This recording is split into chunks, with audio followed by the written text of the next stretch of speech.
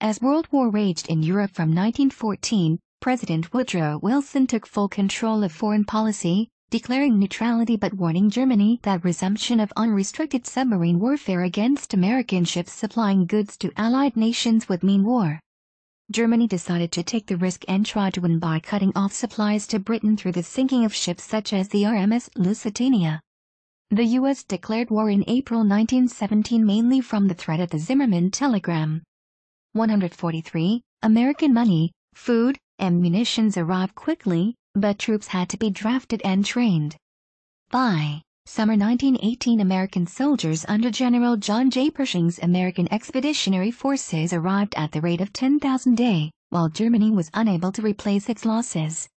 144. Dissent against the war was suppressed by the Sedition Act of 1918 and Espionage Act of 1917, German language, leftist and pacifist publications were suppressed, and over 2,000 were imprisoned for speaking out against the war. The political prisoners were later released by U.S. President Warren G. Harding.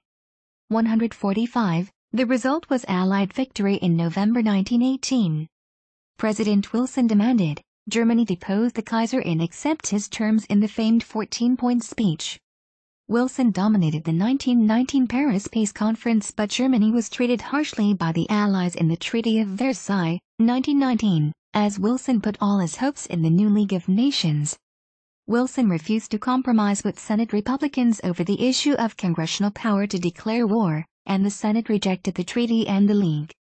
146. Roaring Twenties main article, History of the United States, 1918 to 1945, further information, Roaring Twenties and Causes of the Great Depression. Prohibition agents destroying barrels of alcohol in Chicago, 1921. In the 1920s, the U.S. grew steadily in stature as an economic and military world power. The United States Senate did not ratify the Treaty of Versailles imposed by its allies on the defeated Central Powers. Instead, the United States chose to pursue unilateralism. 147. The aftershock of Russia's October Revolution resulted in real fears of communism in the United States, leading to Red Scare and the deportation of aliens considered subversive. Money supply decreased a lot between Black Tuesday and the bank holiday in March 1933, when there were massive bank runs across the United States while public health facilities grew rapidly in the Progressive era, and hospitals and medical schools were modernized. 148. The nation in 1918 lost 675,000 lives to the Spanish flu pandemic. 149. In 1920, the manufacture, sale, import and export of alcohol were prohibited by the 18th Amendment, prohibition. The result was that in cities illegal alcohol became big business, largely controlled by racketeers. The Second Ku Klux Klan grew rapidly in 1922-25, then collapsed. Immigration laws were passed to strictly limit the number of new entries. The 1920s were called the Roaring Twenties due to the great economic prosperity during this period. Jazz became popular among the younger generation, and thus the decade was also called the Jazz Age. The Great Depression, 1929 to 1939, and the New Deal, 1933 to 1936, were decisive moments in American political, economic, and social history that reshaped the nation. 150. Great Depression, and the New Deal main articles, Great Depression in the United States and New Deal. See also, Good Neighbor Policy. Dorothea Lange's Migrant Mother depicts destitute pea pickers in California, centering on Florence Owens Thompson, mother of 7, age 32, in Nipomo, California, March 1936. During the 1920s, the nation enjoyed widespread prosperity, albeit with weakness in agriculture. Financial bubble was fueled by an inflated stock market, which later led to the stock market crash on October 29, 1929. 151. This, along with many other economic factors, triggered worldwide depression known as the Great Depression. During this time, the United States experienced deflation as prices fell, unemployment soared from 3% in 1929 to 25% in 1933, farm prices fell by half, and manufacturing output plunged by 1/3. President Franklin Roosevelt engaged in radio fireside chats as means with regularly communicating with the public. This was innovative for the time. During the first visit of sitting U.S. President to Brazil, 1936 Brazilian President Getúlio Vargas, left, and U.S. President Franklin D. Roosevelt, right, in 1936 and 1932. Democratic presidential nominee Franklin D. Roosevelt promised New Deal for the American people, coining the enduring label for his domestic policies. The result was a series of permanent reform programs including relief for the unemployed, assistance for the elderly, jobs for young men, Social Security, unemployment insurance, public housing, bankruptcy insurance, farm subsidies, and regulation of financial securities.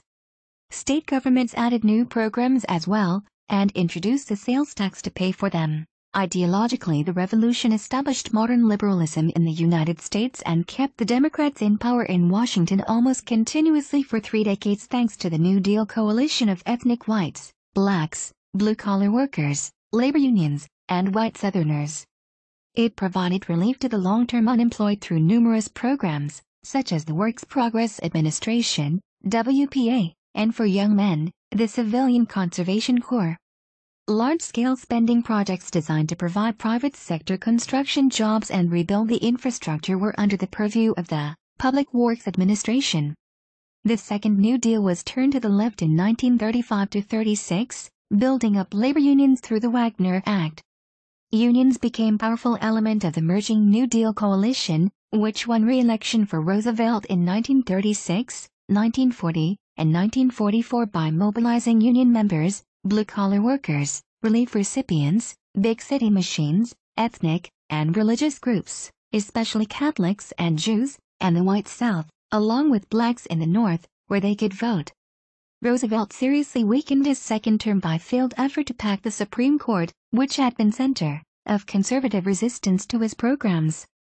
Most of the relief programs were dropped after 1938 and the 1940s when the conservatives regained power in Congress through the Conservative Coalition. Of special importance is the Social Security program, begun in 1935. The economy basically recovered by 1936, but had short recession in 1937-38. Long-term unemployment, however, remained a problem until it was solved by wartime spending. 152. In an effort to denounce past U.S. interventionism and subdue any subsequent fears of Latin Americans, Roosevelt announced on March 4, 1933, during his inaugural address, in the field of world policy, would dedicate this nation to the policy of the good neighbor, the neighbor who resolutely respects himself and, because he does so, respects the rights of others, the neighbor who respects his obligations and respects the sanctity of his agreements in and with world of neighbors. 153. In order to create friendly relationship between the United States and Central as well as South American countries, Roosevelt sought to stray from asserting military force in the region. 154. This position was affirmed by Cordell Hull, Roosevelt's Secretary of State at Conference of American States in Montevideo in December 1933. World War II. Further information, World War II, military history of the United States during World War II. And United States home front during World War II. The Japanese crippled American naval power with the attack on Pearl Harbor, destroying many battleships. In the Depression years, the United States remained focused on domestic concerns while democracy declined across the world and many countries fell under the control of dictators. Imperial Japan asserted dominance in East Asia and in the Pacific. Nazi Germany and Fascist Italy militarized and threatened conquests, while Britain and France attempted appeasement to avert another war in Europe. U.S. legislation in the Neutrality Act sought to avoid foreign conflicts. However, policy clashed with increasing anti-Nazi feelings following the German invasion of Poland in September 1939 that started World War II. Roosevelt positioned the U.S. as the arsenal of democracy, pledging full-scale financial and munition support for the Allies, but no military personnel. 155. This was carried out through the Lend-Lease agreements.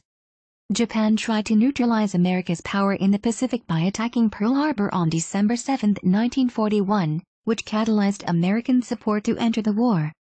156. The main contributions of the U.S. to the Allied war effort comprise money, industrial output, food, petroleum, technological innovation, and, especially 1944-45, military personnel.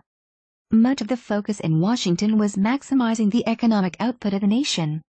The overall result was dramatic increase in GDP, the export of vast quantities of supplies to the Allies and to American forces overseas, the end of unemployment, and rise in civilian consumption. Even at 40% of the GDP went to the war effort. This was achieved by tens of millions of workers moving from low-productivity occupations to high-efficiency jobs, improvements in productivity through better technology and management, and the move into the active labor force of students, retired people, housewives, and the unemployed, and an increase in hours worked. President Roosevelt's infamous speech in aftermath of Pearl Harbor attack. Congress consequently declared war on the Empire of Japan into the jaws of death. The Normandy landings began the Allied march toward Germany from the west. It was exhausting. Leisure activities declined sharply. People tolerated the extra work because of patriotism, the pay, and the confidence that it was only for the duration, and life would return to normal as soon as the war was won. Most durable goods became unavailable, and meat, clothing, and gasoline were tightly rationed. In industrial areas housing was in short supply as people doubled up and lived in cramped quarters. Prices and wages were controlled, and Americans saved a high portion of their incomes, which led to renewed growth after the war instead of return to depression. 158, American corpses sprawled on the beach of Tarawa, November 1943. The Allies, the United States, Britain, and the Soviet Union, China, as well as Poland, Canada and other countries, fought the Axis powers of Germany, Italy, and Japan. The Allies saw Germany as the main threat and gave highest priority to Europe. The U.S. dominated the war against Japan and stopped Japanese expansion in the Pacific in 1942. After losing Pearl Harbor and in the Philippines to the Japanese, and drawing the Battle of the Coral Sea, May 1942, the American Navy inflicted decisive blow at Midway, June 1942. American ground forces assisted in the North African campaign that eventually concluded with the collapse of Mussolini's fascist government in 1943, as Italy switched to the Allied side. More significant European front was opened on D-Day, June 6, 1944, in which American and Allied forces invaded Nazi-occupied France from Britain. On the home front, mobilization of the U.S. economy was managed by Roosevelt's War Production Board. The wartime production boom led to full employment, wiping out this vestige of the Great Depression. Indeed, labor shortages encouraged industry to look for new sources of workers, finding new roles for women and blacks. 159. A Japanese American unfurled this banner the day after the Pearl Harbor attack. This Dorothea-Lange photograph was taken in March 1942, just prior to the men's internment. However, the fervor also inspired anti-Japanese sentiment, leading to internment of Japanese Americans. 160. This was taken under the directive of President Roosevelt, who signed Executive Order 9066. The terms of this executive order resulted in some 120,000 people of Japanese descent living in the U.S. removed from their homes and placed in internment camps.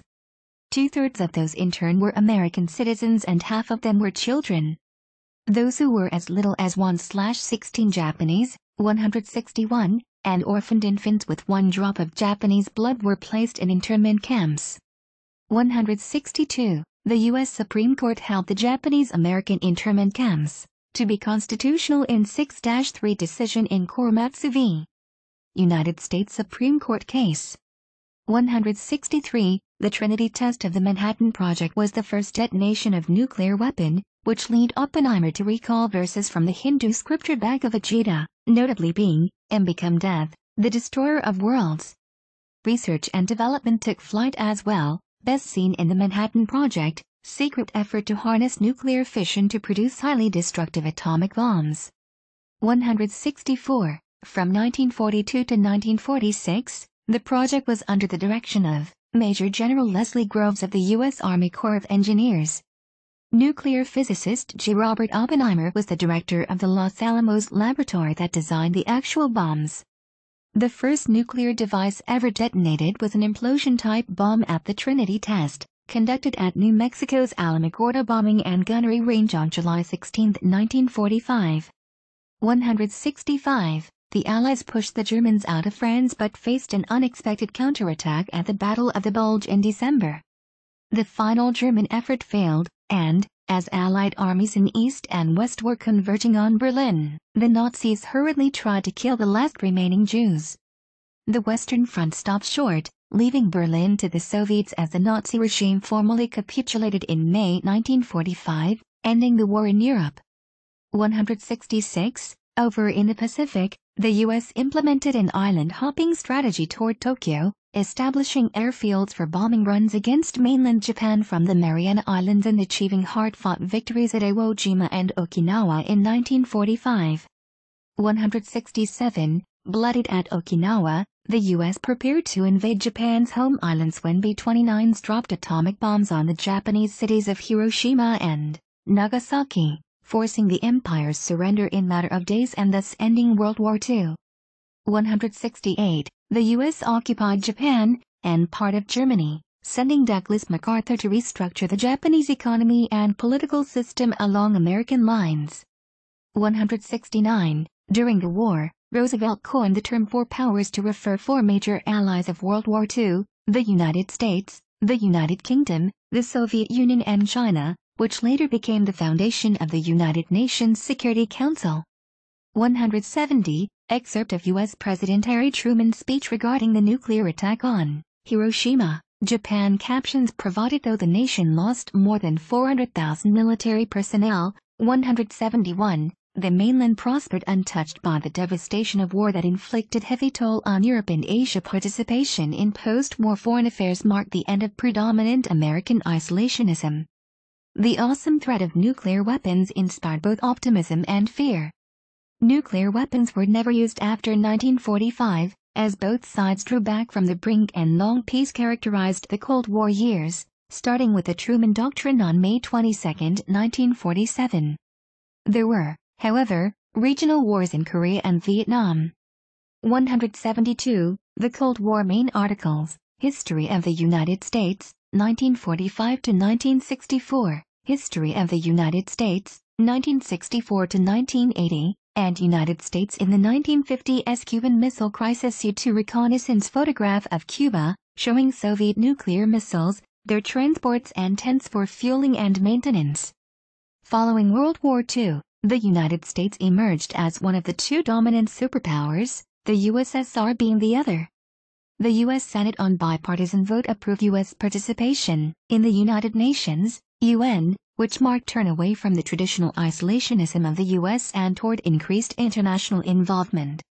The primary American goal of 1945 to 1948 was to rescue Europe from the devastation of World War II and to contain the expansion of communism, represented by the Soviet Union. U.S. foreign policy during the Cold War was built around the support of Western Europe and Japan along with the policy of containment, stopping the spread of communism. The U.S. joined the wars in Korea and Vietnam and toppled left-wing governments in the Third World to try to stop its spread.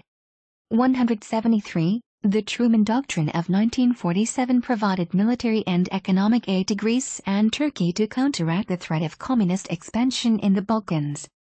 In 1948, the United States replaced piecemeal financial aid programs with comprehensive Marshall Plan, which pumped money into the economy of Western Europe and removed trade barriers, while modernizing the managerial practices of businesses and governments.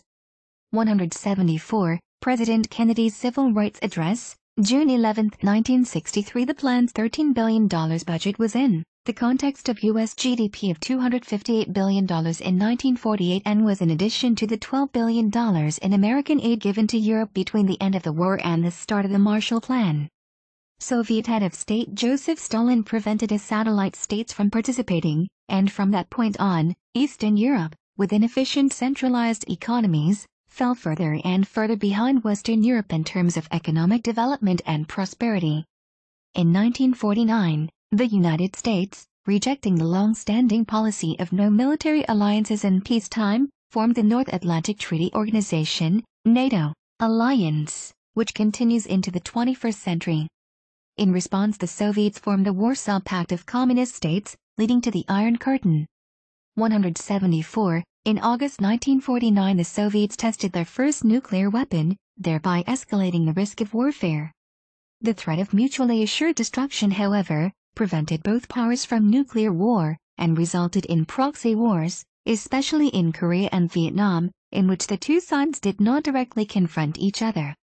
172. Eisenhower Button from the 1952 campaign. President John Kennedy. Address on the Cuban Missile Crisis. President Dwight Eisenhower, elected in landslide as the first Republican president since 1932, had lasting impact on American life and politics. 175. He ended the Korean War, and avoided any other major conflict. He cut military spending by reliance on very high technology, such as nuclear weapons carried by long-range bombers and intercontinental missiles. He gave strong support to the NATO alliance, and built other alliances along similar lines, but they never were especially effective. After Stalin died in 1953, he worked to obtain friendlier relationships with the Soviet Union. At home, he ended McCarthyism, expanded the Social Security program, and presided over a decade of bipartisan comity. He promoted civil rights cautiously, and sent in the army when trouble threatened over racial integration in Little Rock, Arkansas. 176. The unexpected leapfrogging of American technology by the Soviets in 1957 with Sputnik, the first Earth satellite, began the space race, won in 1969 by the Americans as Apollo 11 landed astronauts on the Moon. The angst about the weaknesses of American education led to large-scale federal support for science, education and research. 177. In the decades after World War II, the United States became global influence in economic, political, military, cultural, and technological affairs. In 1960, the charismatic John F. Kennedy was elected as the first and, thus far, only Roman Catholic president. The Kennedy clan brought new life and vigor to the atmosphere of the White House. His time in office was marked by such notable events as the acceleration of the United States' role in the space race, escalation of the American role in the Vietnam War, the Bay of Pigs invasion, the Cuban Missile Crisis, the jailing of Martin Luther King, Jr. during the Birmingham campaign. Kennedy was assassinated on November 22, 1963, leaving the nation in profound shock. 178. Climax of liberalism. American soldiers during the Vietnam War, 1967. The climax of liberalism came in the mid-1960s with the success of President Lyndon B. Johnson, 1963 to 1969, in securing congressional passage of his Great Society programs. 179. They included civil rights, the end of legal segregation, Medicare, extension of welfare, federal aid to education at all levels, subsidies for the arts and humanities, environmental activism, and series of programs designed to wipe out poverty. 180. 181. As recent historians have explained, gradually, liberal intellectuals crafted new vision for achieving economic and social justice. The liberalism of the early 1960s contained no hint of radicalism, little disposition to revive New Deal-era crusades against concentrated economic power, and no intention to redistribute wealth or restructure existing institutions. Internationally, it was strongly anti-communist. It aimed to defend the free world, to encourage economic growth at home, and to ensure that the resulting plenty was fairly distributed. Their agenda, much influenced by Keynesian economic theory, envisioned massive public expenditure that would speed economic growth, thus providing the public resources to fund larger welfare, housing, health, and educational programs. 182. Sound of Apollo 11 and its landing on the Moon. Buzz Aldrin, Schon, and Neil Armstrong became the first people to walk on the Moon during NASA's 1969 Apollo 11 mission. Johnson was rewarded with an electoral landslide in 1964 against conservative Barry Goldwater, which broke the decades-long control of Congress by the conservative coalition. However, the Republicans bounced back in 1966 and elected Richard Nixon in 1968. Nixon largely continued the New Deal and Great Society programs he inherited. Conservative reaction would come with the election of Ronald Reagan in 1980. 183. Meanwhile, the American people completed great migration from farms into the cities and experienced a period of sustained economic expansion.